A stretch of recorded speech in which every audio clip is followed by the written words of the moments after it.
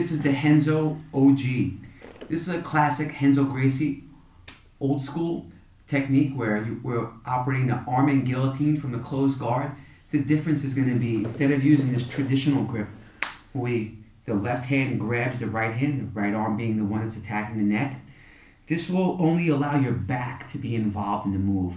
It's a very easy grip to get, but as you get a guy that knows how to behave inside the closed guard or actually in the attack itself, it becomes very difficult to finish without some other surrounding techniques to reinforce this. So what I'm sharing in the MTG2 project is to do what many students of the craft do and teachers, this inverted palm to palm that's usually a high elbow guillotine, but to actually attack the arm and guillotine using this grip so you can engage your chest and your back at the same time. This shape is as such that we reviewed from the first module of the project. If it's uncomfortable for you, the idea, guys, is in that squashing pyramid shape, your hands are just clasped together as such. Your hands are going to spin like this so that we get a big ball shape to happen. And what it's going to do is going to lock into the side of the opponent's neck. And then what you want to do is rotate your chest to make the space smaller. If you lean back, you may have an opponent actually get their head free. So what I do in all these techniques is once I make my entry and fence in for this inverted palm to palm, I rotate my chest towards the opponent's head and it really fences them further into the strangle and makes them surrender. So we're going to take a look at this now, detail by detail, and even go over some surrounding ideas that can help project further threats to the opponent, okay?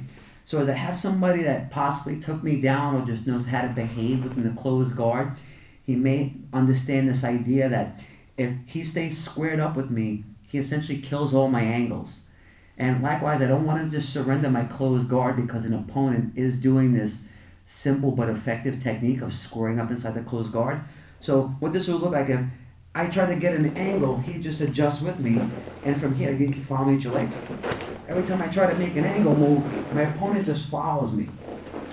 And in an MMA format, this is where you start getting a lot of strikes occurring during the squaring up process and forces your head back, which allows for even bigger strikes to occur. So from here, I'm going to also try to enter my hands to get underneath my training partner, but he's keeping his elbows fixed to my body, and his hands are on my biceps. So essentially, I can't go over, and I can't get in front of him to force some type of activity or generate some space for me to begin working against him. So what I'm going to do is play a strategy like this where I keep the closed guard closed, and I'm going to get him to follow my hands up as I bridge my hips up like this. And once I've done this, I've got him to overextend himself, and now I'm going to shoot for a 45-degree angle and get up over his shoulder, and my left hand is going to trap his wrist as his fingers are going to get trapped as I sit up fast like this.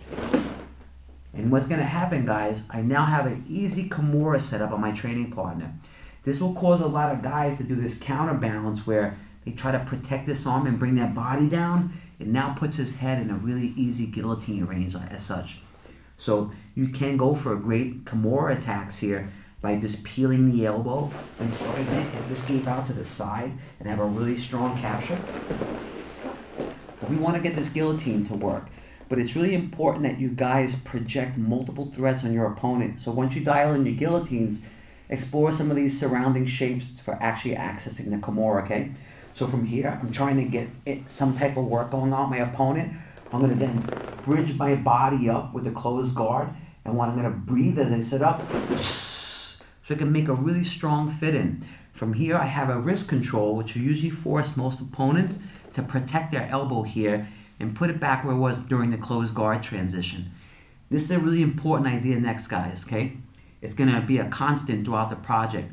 If you just use the top portion of your bicep here to enter a fast guillotine, there's a lot of freedom of the muscles in the back and the neck here. If you begin getting a fixed position against your training partner or opponent and actually retract your arm, it's like taking the slack out of a jiu-jitsu gi. The position gets really tight on them. The inside of my arm is much bigger than this top portion of my bicep. So this is something I do when I'm strangling people so that I'm not maxed out and begin hurting myself or trying to squeeze them. I'll retract my bicep so it helps expand the bicep, and I do a thumbs down technique like this. Once you bring your arm out to the side and do this thumbs down, you're always going to be able to just move your hand towards your rib cage, and it will always find the opponent's neckline. So I'm going to have Steve rotate with me a second. You can see what I'm referring to. As I have the closed guard here, and I do this retracting of my bicep and put the thumbs down, I'm not going to look that way. I still want to project the Kimura over here as if it's a threat, or if I wanted to possibly sweep to the top mount position. That's what's going to help make an opponent stay low and fixed in the position here. And what will happen is you're here trying to do this, it makes them fit in right underneath your armpit really well. You retract this and go thumbs down, and right off the entry, we're going to open the guard briefly while keeping pressure so we can spin right into the guillotine trap like this. I got my opponent's head to the floor so I know where he is. That's going to be my fulcrum for the technique. And now this hand is going to move in, thinking with the forearm so I can actually make a strong hand connection. Don't think with your hand, think with the forearm, okay? I'm going to fence my hand in so it goes as deep as can be, and get to right to the inverted palm to palm. From here, I keep my feet crossed, and now I'm not going to lean back where Steve or my opponents could possibly pop their head out. I want to do this where I rotate my chest towards the opponent and capture an instant surrender. It's a tremendous amount of pressure to the trachea and on the strangle once you do this.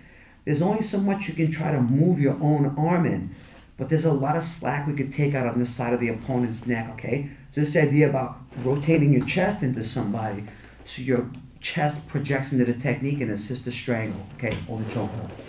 So one more time. I have an opponent who's blocking me here. I'm trying to get some action going. I'm giving him feedback as if like I'm not being able to be successful. I'm going to arch up, make a strong fit in, and now from here, I'm just going to bring my arm back, get his head to the ground, capture the arm in guillotine, inverted palm to palm, and now I just bring my chest towards his neck, and it becomes a very easy capture and surrender.